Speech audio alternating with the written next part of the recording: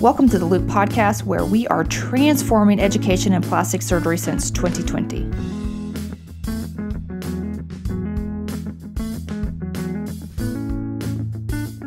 Hello, everyone, and welcome back to another episode of the Loop Podcast. I'm Bassiri-Tehrani, and I'll be going over breast augmentation and some high-yield pearls for the in-service. We will try to highlight some key points from previous in-service exams to help guide with this review. If you're watching us on YouTube, follow along for citations and illustrations. Having said that, this is just more of a supplement or an adjunct to your studying, and it's not meant to be comprehensive. Today, I have with me one of my good friends and co-fellow at UIC, Dr. Eddie Daniele. Welcome to the podcast. Why don't you go tell us about yourself? Hey everyone, so I'm Eddie. I've known Brian for about 1.5 years now. Before starting my plastic surgery fellowship out here in Chicago, I completed my general surgery residency in Texas Tech University out in Lubbock, Texas. I think today we're going to be starting with breast augmentation and mastopexy. All right, let's fire it up. So first we'll get started with some normal breast measurements. All right, so normal breast measurements include the nipple to nipple distance, and that's usually 19 to 21 centimeters. The mid-clavicular to nipple distance, usually around 21 centimeters. Sternal notch to nipple distance, again, also 21 centimeters. The IMF to nipple distance is typically 7 to 8 centimeters. And put in another way, the bottom of the areola to the IMF is about 5 to 6 centimeters. The areolar diameter is anywhere from 35 to 45 millimeters. And another important measurement is the base width. The base width is the size or the width of the breast measured, which will determine the size of the implant. This is important to ensure that the width of the implant will fit within the confines of the tissue framework. The ideal breast has about 45% of the breast volume in the superior pole and 55% of the breast in the inferior pole with a natural slope in the upper pole, and the nipple is usually at the apex of the mound with a slightly upturned angle. It's a really good article from the Journal of Plastic Reconstructive and Aesthetic Surgery from 2012 analyzing the ideal breast. And in that study, they used 100 models to define the aesthetic pleasing breast. Interestingly enough, this was actually a question that popped up on the in-service. Let's move on. Eddie, what is the blood supply to the nipple and how is it affected during breast augmentation? So nipple areolar complex blood supply. So there's a perforating branch of internal mammary artery, the lateral thoracic artery, thoracodorsal artery, intercostal perforators, and thoracoacromial artery, and of course the subdermal plexus. Subglandular breast augmentation disrupts thoracoacromial perforators through the muscle. There's a high incidence of wound healing issues. Subpectoral augmentation maintains these perforators. Now let's talk about everyone's favorite topic, embryology, and what can go wrong during development. Brian, you want to take this one? Sure, my pleasure. Let's start with breast tissue. Breast tissue is a modified sweat gland that results from ingrowths of the ectoderm with about 15 to 20 breast buds. All but 2 usually undergo apoptosis and the remaining 2 become breasts. At weeks 5 to 7, the mammary lines develop. Week 8, primary mammary bud proliferates and invaginates. At week 20, they continue to lengthen and arborize into buds of breast. Next, let's talk about Tanner stages, and this is the stages of breast development. Tanner stage 1 is no breast glandular tissue. Tanner 2 is breast buds are palpable. And Tanner 3 is when the breast is elevated beyond the areola. Tanner 4 is an increased breast size and contour and areola secondary mound. And Tanner 5 is a grown adult breast. Eddie, do you want to talk about some of the other developmental issues with breast? Sure. So polymastia is an excess in breast tissue. It's considered ectopic when it's outside the milk line. The most common site for this is the dorsal thigh, and it can vary with the menstrual cycle. When we say accessory, that means it's within the milk line. There's cyclical pain and swelling coinciding with menses and milk production.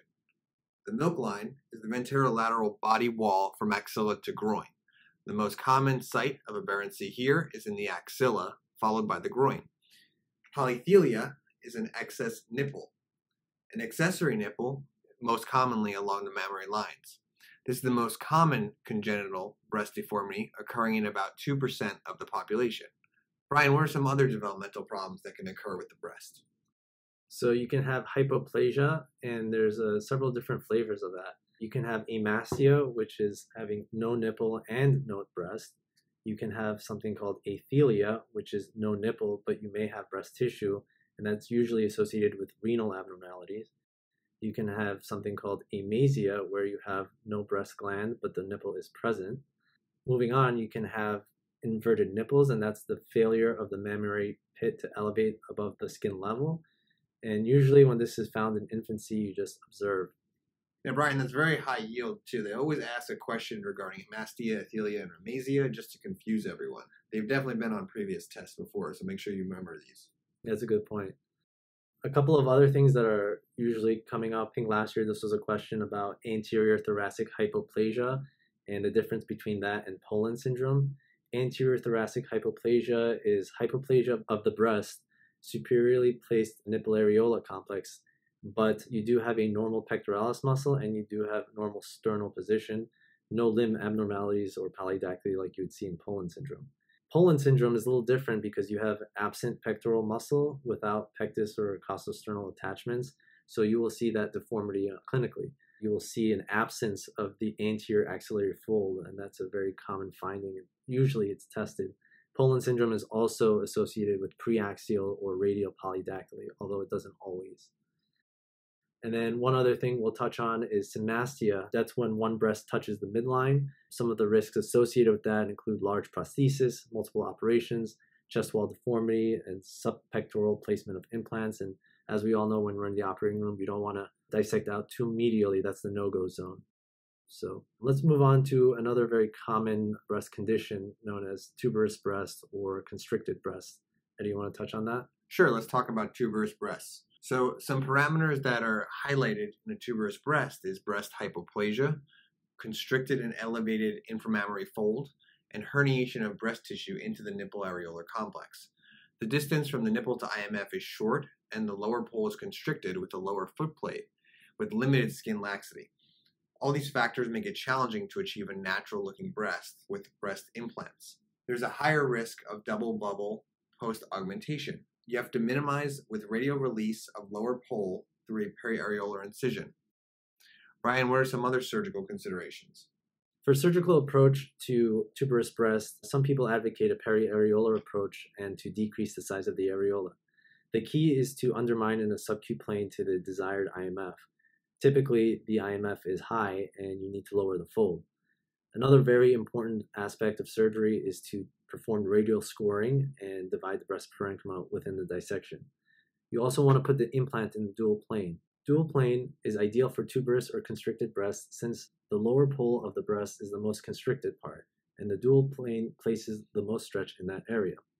Also, it's important to recognize that doing radial scoring in the breast parenchyma will invariably thin out the breast and can risk the implants to show and have risk of rippling. In cases of severe tuberous breast and/or if the patient wants to be very big, a two-stage approach with tissue expanders should be considered. If the lower pole is very constricted and the IMF is too high, it will be very challenging to achieve an ideal aesthetic outcome in one stage, and that's due to the lack of skin distensibility. Again, there's a good paper from PRS delineating the differences of severity of tuberous breast and the best ways to address it surgically. All right, let's move on to my personal favorite topic, primary aesthetic breast augmentation. So, fun fact, you have to be 22 years old for a silicone prosthetic. There is a high risk of reoperation, somewhere around 25%. Hey Brian, what's the most common reason for reoperation? Size change. Great. So for mastopexy augmentation, the most common complication and outcome is a lifetime need for reoperation. Some risk factors for dissatisfaction, other than size discrepancies, is a higher grades of ptosis and mastopexy at the same time. Mastopexy augmentation has an increased risk of nipple necrosis, especially if the implant is greater than 350 cc's. For evaluation, base width is the most important factor in choosing implant size and often dictates where to start for operative planning. An upper pole skin pinch of less than 2 centimeters means no subglandular implant, and you should really stick to a muscular coverage. Dual plane if there's minimal ptosis and can use for primary augmentation. What are some complications associated with breast augmentation? So one of the feared complications is capsular contracture. It's usually about 10% or so, depending on what studies you read. There's the Baker classification of capsular contracture. We'll go over that. So Baker 1 is where the breasts are soft, the implants are not palpable, and it appears normal. Baker 2 is the breast is solid, implant is palpable but not visible and appears normal. Baker 3 is the breast is hard, implant is palpable and visible and appears abnormal. And a Baker 4 is breast is hard, deformed, and painful. The implant is palpable and clearly visible, and it's pretty obvious that there's an abnormality. This is multifactorial, but the leading theory is that there's a subclinical infection, possibly with a biofilm formation. One other thing to consider is, for example, if a patient has post-op cellulitis that resolves with PO antibiotics, there's reason to believe that the patient had recovered from an infection. Patient may be colonized and then healed. Patient may be at a higher risk of capsular contracture. Implant size is not directly associated with increased risk of capsular contracture. Textured implants are associated with a decreased risk. Also, putting the implant in a submuscular or dual plane is associated with a lower risk of capsular contracture as opposed to subglandular. In terms of treatment is basically dictated by the severity. So for mild capsular contracture, for a Baker 2 or something, no evidence that a surgical bra or massage post-op will decrease risk of CapCon, but a lot of people do it anyway. In terms of other supportive measures, montelukast is a leukotriene antagonist that can inhibit the inflammatory cascade. It may be considered in low-grade capsular contracture, but there's no real consensus on that, and there's mixed studies on the effectiveness of preventing capsular contracture with that. Now we'll get into the treatment of moderate to severe cases, or Baker classification 3 and 4, which is operate. It has been long accepted that a Baker 3 or 4 required a total capsulectomy and had superior results over partial capsulectomy and capsulotomy. The theory behind this was that if there was capsular contracture secondary to infection and biofilm formation, it is necessary to remove the capsule in its entirety in order to remove the source. However, a recent meta-analysis by Rohrich in 2016 showed that site change, implant exchange, and addition of acellular dermal matrix were the only aspects of treatment most definitively associated with a lower capsular contracture rate. Total capsulectomy in a submuscular placed implant can be dangerous, since trying to remove the posterior wall capsule from the chest wall can risk a pneumothorax for the patient. Implant removal and total capsulectomy remains the standard of care for all cases of ALCL. At this point, you need to determine if the capsule is your enemy or your friend. If it is your enemy and it is going to cause a problem with the aesthetic results, then you want to get rid of it. If it is going to be your friend and can help you with the inferior pole support, augmenting your results, then you can leave parts of it behind. Now I'll further discuss a neo-subpectoral pocket. This is a pocket deep to the pectoralis major but superficial to the anterior capsule, which you leave completely intact. You obliterate the old pocket by suturing it down to prevent the risk of seroma. You then place your new implant superficial to the old anterior capsule, but deep to the pectoralis major muscle. There's a really good paper here in ASJ, written by Maxwell and Gabriel from 2008, which has some really, really good pictures. Yeah, that's a pretty good paper. I think illustrates your points very nicely. It's very difficult to kind of close your eyes and imagine this, so definitely look up the paper and get a better idea of it. So what are some of the other complications associated with primary breast augmentation? So late seroma can be seen in patients who have breast augmentation, and that can be concerning for ALCL. Anytime you have a late seroma, you want to perform an ultrasound to see if there's fluid around the implant, and if so, you want to aspirate it and send it cytometry, CD30 T-cell surface protein, and cytology and gram stain. Not only do you want to rule out ALCL, but you want to rule out the cause of infection and treat it appropriately. Implant infections secondary to non-tuberculum mycobacterium include Mycobacterium fortituum. It's associated with implants of any kind. Signs and symptoms include erythema, serous drainage, and in the OR you may encounter exuberant granulation tissue with a turbid, odorless fluid.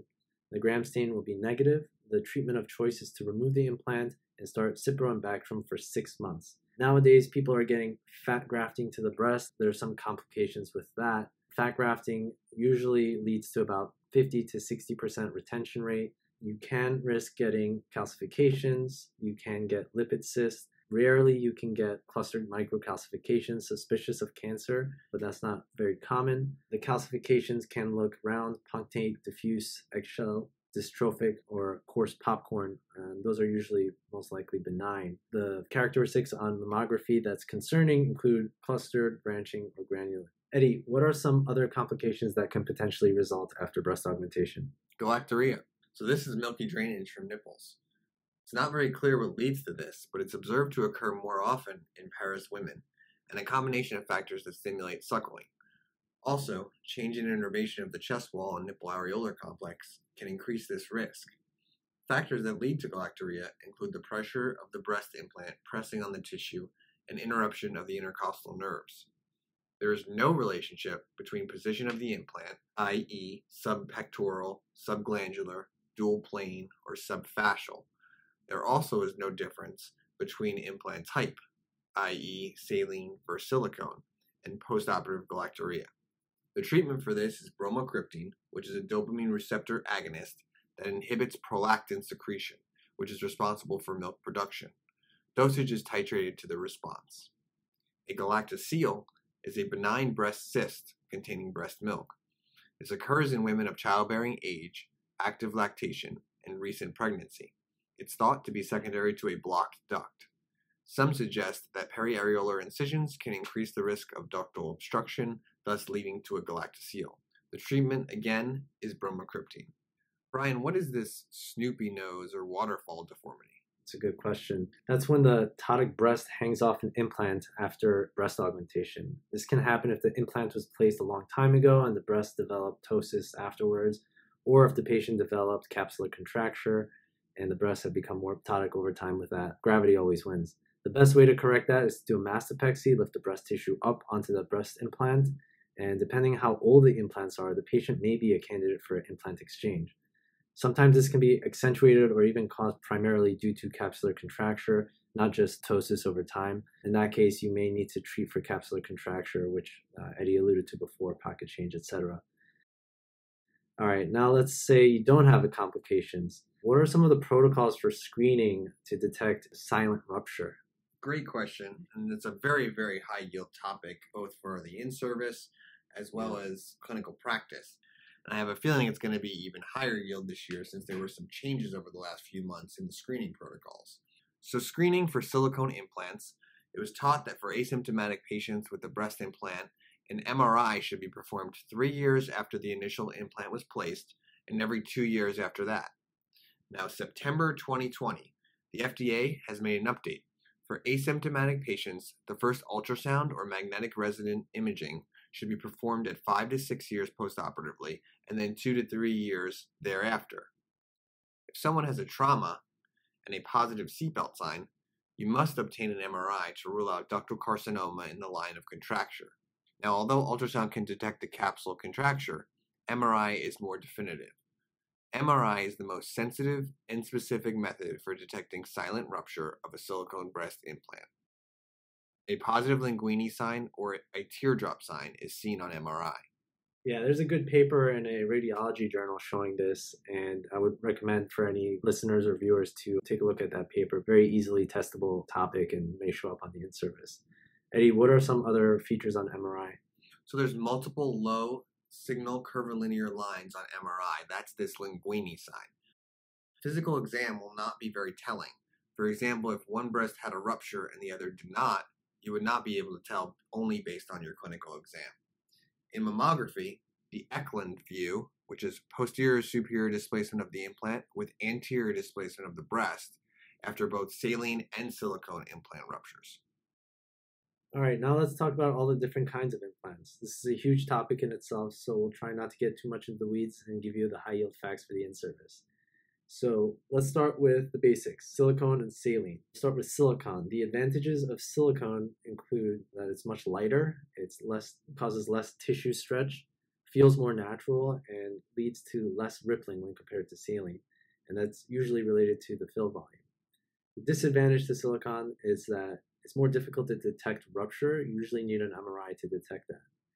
For saline, one of the biggest advantages is that you can immediately detect a rupture because the breast will be completely deflated and all the saline will be resorbed by the body. The disadvantage is that saline implants are heavier, it causes more tissue stretch, it feels firmer and is less natural. can lead to higher rates of rupture if it's underfilled. If it's overfilled, it can lead to scalloped edges and has a higher leak rate than silicone. Silicone has different cohesivity, and what that means exactly is how firm the implant is. Cohesivity is determined by the length of the silicone strands and cross-linking. This is also referred to G'. The more cohesive, the more cross-linked the implant is, and the higher the G' of the implant is, and therefore the stiffer or firmer the implant is. This is also known as form stable. More cohesive implants decrease rippling since it's more stiff, which can lead to less capsular contracture. Rippling related to the fill of the implant, which is 95% in highly cohesive and 85% in others. Gel fracture and delamination of the implant shell is much less in implants that are more form stable. Eddie, do you want to talk more about the shell of the implants? Sure. So texturizing implants originated with polyurethane foam to coat implants, as it was found to decrease capsular contracture rates. Since the 1991 FDA moratorium of breast implants, polyurethane never returned to the US, although it is still very popular throughout the rest of the world. Polyurethane is problematic because it is difficult and dangerous to remove during explantation, and there is some thought that it may be carcinogenic. Nowadays, texturing is done through special processes, and different brands have different methods. Brian, what are the two most common techniques for texturing? So there's the salt loss technique and there's the polyurethane foam technique. For the salt pour technique, salt granules are pressed to the silicone before the silicone dries. Once the silicone with the salt granules dry, the salt is then brushed off, leaving behind salt pores that are the size of the salt granule. For the polyurethane foam technique, you press uncured silicone onto a polyurethane foam to create a stamped surface with a comparable configuration of salt pores. This, however, usually leads to less texturing than salt pour technique. Those are the two most commonly used ways to texture implants, although there are newer ways to do so. We won't get into that here, but if you're interested, you can look it up. You can also determine the degree of texturing or roughness by the size of the granules and the process in which the implant is textured. The more rough the implant shell is, the more this is implicated as a potential cause of ALCL. The pores can be a nidus for macrophages to hang out, leading to chronic inflammation and biofilm formation after implantation. Another important consideration is friction. Although friction can be beneficial as it can decrease incidence of malposition, the contact and wear and tear over time can cause inflammation. Macro-textured devices have been thought to increase the inflammatory response more than micro-textured devices. As a result, as of July 2019, the FDA voluntarily recalled all of Allergan textured devices with BIA-ALCL, and that's because of the association with breast implants associated ALCL. Interestingly enough, there was a paper out in the 70s from the University of Chicago, I think by Ferguson, who started talking about pore sizes and roughness and devices and the tumorigenesis of that. So I thought that was a pretty interesting paper, and that was a very long time ago. So the pathophysiology is still not 100% known, but this has been described well in the past. What are some other features of textured implants, and how does it compare to smooth implants, Eddie? So textured implants result in a thicker, more inflammatory capsular tissue, and this suggests reduced capsular contracture rates. There's a higher friction coefficient, which causes a decreased incidence of malposition, but this does not include malrotation in shaped textured implants. It can also be associated with late onset seromas, outwards of greater than a year postoperatively.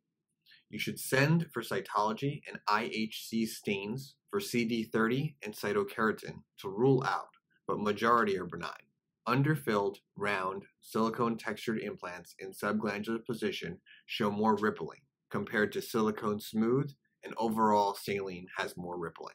In comparison of capsular contracture, subglandular textured implants have a decreased rate. A subpectorally placed textured implant has no change in capsular contracture, just as a smooth subpectoral implant has no changes in capsular contracture. For seroma formation, a textured implant has an increased risk of seroma formation. Now for projection and volume, for a given volume, higher profile implants have a narrower base width. Moving on, let's talk about location of the implant.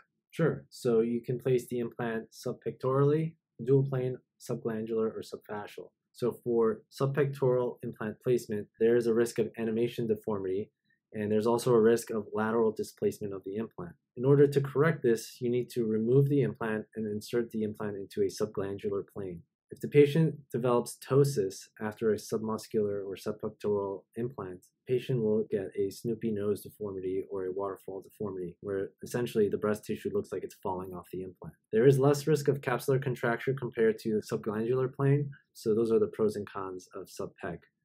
For dual plane, there's dual plane 1, 2, and 3. And essentially, you're going to place the implant beneath the pectoralis major muscle, but for a dual plane 1, you're going to divide the pectoralis major muscle along the IMF.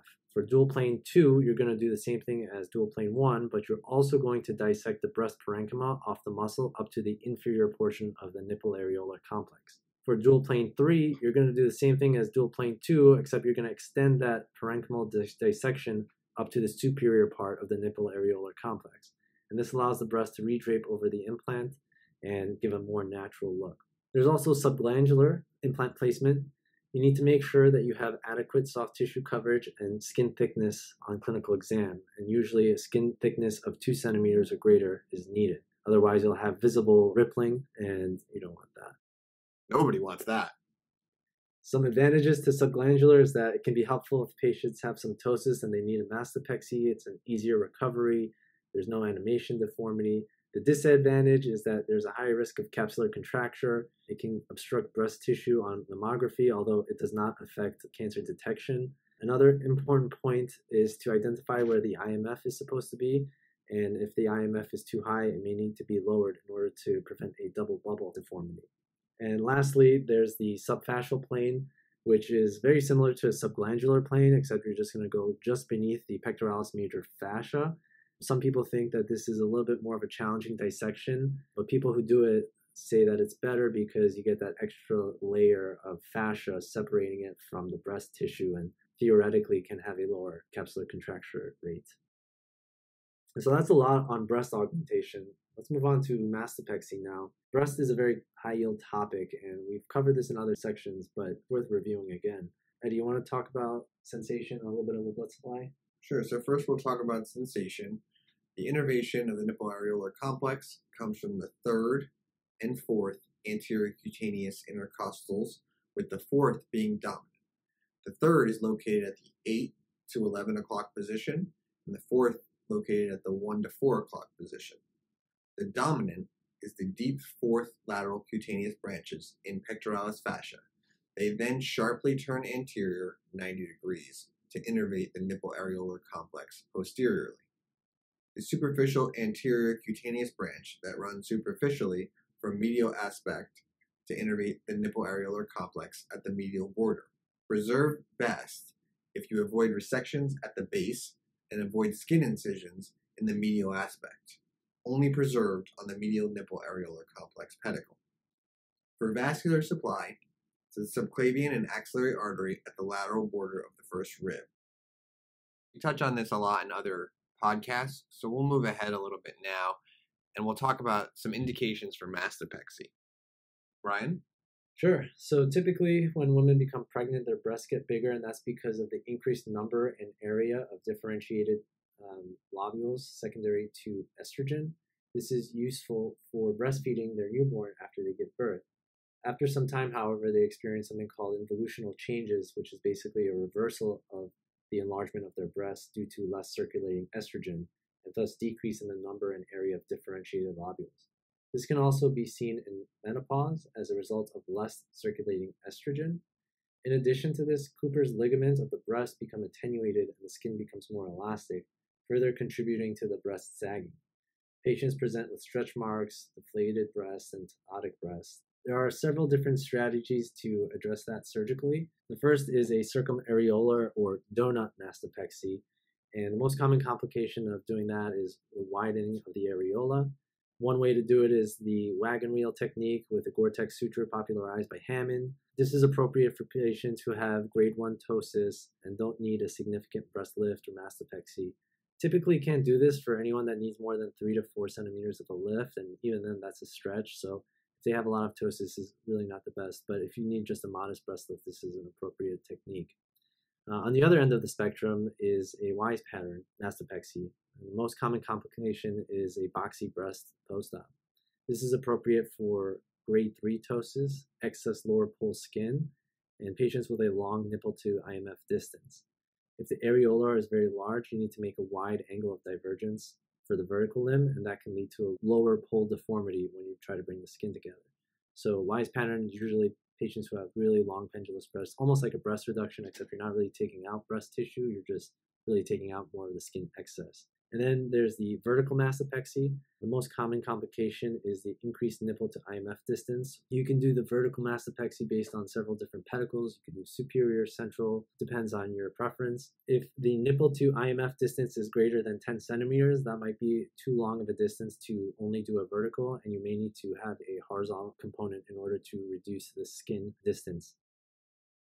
Eddie, what are some pros and cons for single-stage augpexy? So, some advantages are immediate improved upper pole projection, one less surgery, and the anesthetic risk. Some disadvantages are it's harder to predict outcome, higher complication and revision rates, longer operative times. Of these, a need for revision is the biggest risk. Indications for a delayed mastopexy after removal of implants is moving the nipple greater than 4 centimeters, a breast mound pinch less than 4 centimeters, and smoking. Now, while we're on the topic, let's classify ptosis a little bit. There are 4 different grades of ptosis. Grade 1 is the nipple is at the level of the IMF, but above the lower gland contour. Grade 2, or moderate, the nipple is below the IMF and above the lower gland contour. Grade 3 is severe, and the nipple is below the IMF and at the lower gland contour. Type 4 is pseudotosis, and the nipple is above the IMF, but most of the breast is below the IMF. After massive weight loss, patients can be seen with grade 3 ptosis, medialization of the nipple areolar complex, lateral breast mound, lateral axillary fat roll that extends to the back, a lowered inframammary fold, and a more deflated and flattened upper pole. Now let's talk a little bit about ALCL. It's a very, very hot topic in plastic surgery, and it's very, very testable. Yes, it definitely is becoming increasingly more popular on the in-service exam. So let's talk a little bit about that. Although it's rare, it's usually between 1 in 1,000 or 1 in 30,000. It's a peripheral T-cell lymphoma that is found in patients with textured implants or in patients who have had a history of textured implants, although there has not been a report of a smooth-only implant causing ALCL.